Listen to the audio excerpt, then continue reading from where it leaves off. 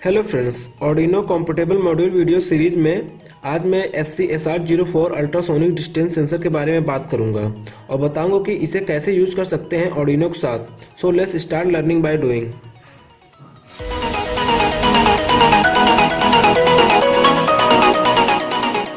इसकी वर्किंग बहुत ही सिंपल है। यह एक अल्ट्रासाउंड वेव इमिट करती है 40 किलोहर्ट्ज़ की, जो कि एयर में ट्रैवल करती है।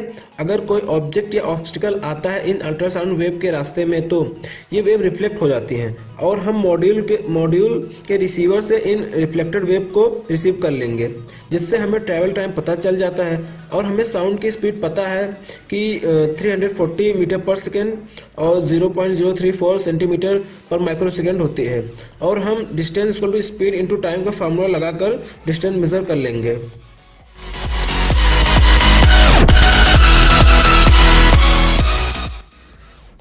दोस्तों, इस मॉड्यूल में एक ट्रांसमीटर है जिससे हम साउंड वेव ट्रांसमिट करते हैं और यह एक रिसीवर है जो R से इंडिकेट है। इससे हम अपने रिफ्लेक्टेड साउंड वेव को रिसीव करते हैं और कुछ कंट्रोल सर्किट्स हैं।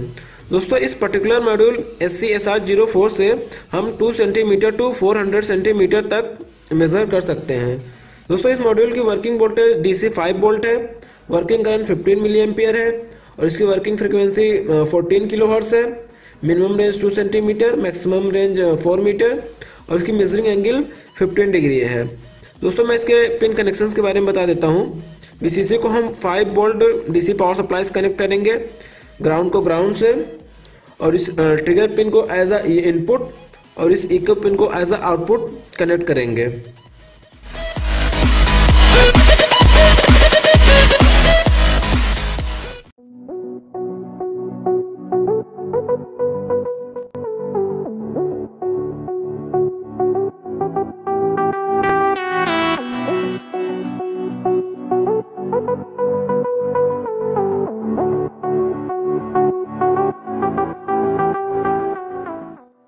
दोस्तों, मैं आपको कोड के बारे में थोड़ा सा बता देता हूं।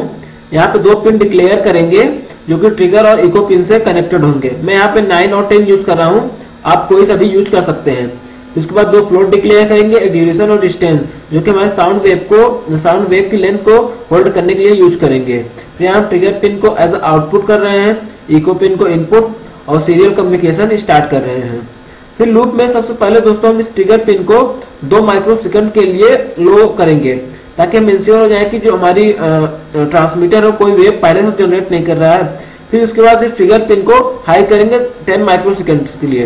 इस 10 माइक्रो सेकंड के टाइम इंटरवल में हमारा ट्रांसमीटर एक 8 साइकिल की साउंड वेव जनरेट करेगा, जो कि एयर में ट्रैवल करके अगर कोई ऑब्जेक्ट या ऑब्स्टिकल उसके रास्ते में आता है तो वो उससे रिफ्लेक्ट होके वापस आएगी मॉड्यूल की तरफ, जो कि हम अपने इस इको पिन से रिसीव कर लेंगे। और दोस्तों, ये हम पल्स इन फंक्शन यूज कर रहे हैं। इस पल्स इन फंक्शन की खासियत क्या है कि यह जब तक पल्स को रीड करेगा तब तक उस पिन को हाई रखेगा, नहीं तो लो कर देगा। और यह एक काम और करता है, जब तक मतलब ये पर्टिकुलर पिन हाई रहेगा तब तक ये समय काउंट कर लेता है। उस समय को हम इस ड्यूरेशन जो वेरिएबल हमने डिफाइन किया उसमें स्टोर कर लेंगे। फिर ये distance equal to duration into time का फार्मूला लगा के डिस्टेंस काउंट कर लेंगे। दोस्तों, यहाँ पे हम 2 इसलिए डिवाइड कर रहे हैं क्योंकि जो हमारा टाइम है वो 2 बार काउंट हो जा रहा है। एक बार जब साउंड ट्रैवल कर रहा था, एक बार जब बाउंस बैक आए तो ये इस तरीके से यहाँ पे 2 बार ये काउंट हो रहा है, इसलिए हम 2 से डिवाइड करेंगे। दोस्तों, अगर पल्स इन फंक्शन बारे में और ज्यादा आप जानना चाहते हैं तो आप Arduino पे रेफरेंस पेज देख सकते हैं। जैसे कि यहाँ पे पल्स इन फंक्शन के बारे में पूरा डिस्क्रिप्शन है। ये पल्स को रीड करता है किसी पिन पे, हाई या लो।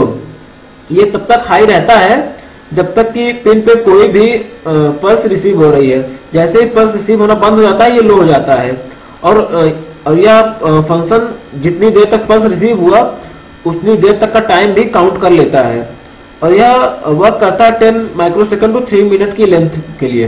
दोस्तों, इसका जो सिंटैक्स है इसमें 2 आर्गुमेंट ये लेता है।